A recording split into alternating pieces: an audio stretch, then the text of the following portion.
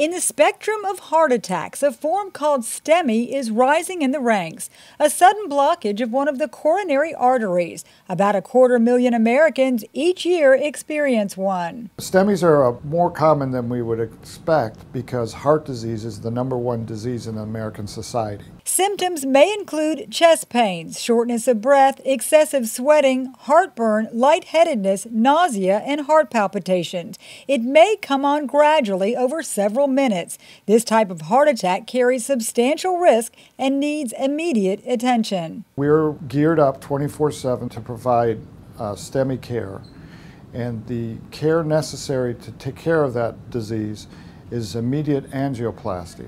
Researchers notice that heart attacks rise around the holidays. Some studies report a spike on Christmas and New Year's Day. Regardless of the festivities, people need to be aware. For best outcomes, people should be treated within 90 minutes.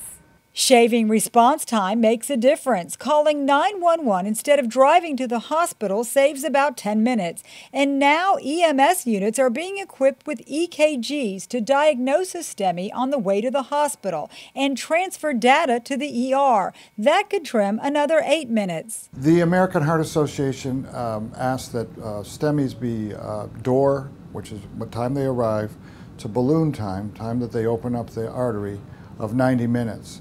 Here at Gulf Coast Medical Center and at Health Park combined, we have a 73-minute door-to-balloon time. A heart saver. The quicker doctors reopen the artery, the more likely that patient will lead a normal life. For Lee Memorial Health System, I'm Amy Osher.